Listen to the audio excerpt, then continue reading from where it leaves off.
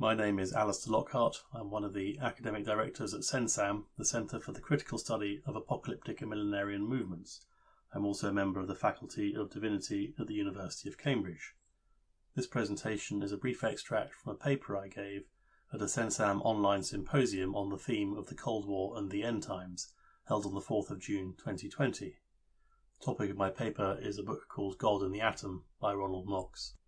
The book was written in 1945 by Ronald Knox, an Anglican vicar who had converted to Catholicism in the First World War. He was an Oxford Don as famous for his crime fiction as he was for his religious writings. In his own way, he represents a member of a distinct class of early 20th century British intellectual. What is striking about the book is not only that it articulates the views of a high-profile and relatively conventional religious figure.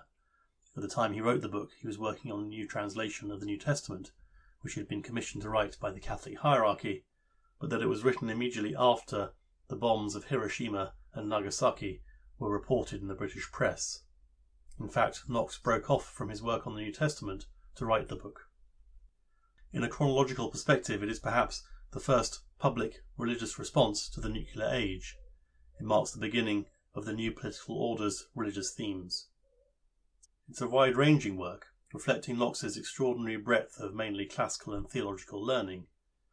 And though it does not analyse any particular theme beyond a certain point, it is not intended to be a work of forensic theology. It is rather intended to encourage and inspire Christians finding themselves under the bleak shadow of the atomic bombs. So there are a number of important themes. First of these is the erosion of belief in God by undermining the sense of order in nature. The second one is the corrosion of faith, hope and charity. And a third is the potential for moral decay in a generation growing up with the unbridled atom as a social model. What I think is particularly striking is the diagnosis of a qualitative shift in the conceptualization of apocalypse. As Knox expresses it, the Christian virtue of hope has nothing whatever to do with the world's future. In a practical sense, it meant instead nothing more or less than a confidence on the part of Christians that he or she would obtain happiness in a future life. And to that extent, whether the world lasted 10 days more or 1,000 years more was no concern of ours. However, for the first time, a practical physical process for the end of the world, made more imminent by being in the hands of humans and not God, had become a reality. The conflagration is, by some accounts, now almost in the sphere of practical politics, Knox writes. But the alarming fact of the atom bombs are, in one sense, nothing new to Ronald Knox. Having lived through the Great War, when a great many of his former students and friends met their end, and having just lived through the deprivations of another world war, he felt the bombs on Hiroshima and Nagasaki were a kind of signature tune after all that orgy of destruction which has been going on these past 5 years.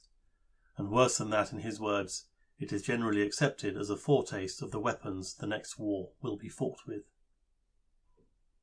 In its day, Knox's book was, it seems, out of step with the mood of the British nation, which was then exulting in a definitive end to the war and the promise of a new technological era.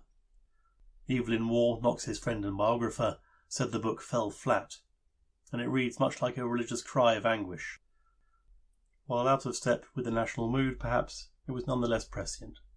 Written more than a year before reports of the wider dangers of the new weapons began to appear, and identifying the key themes of pessimism and religious imagination that would be incubated through the Cold War and which retain a prominent place in popular culture up to today.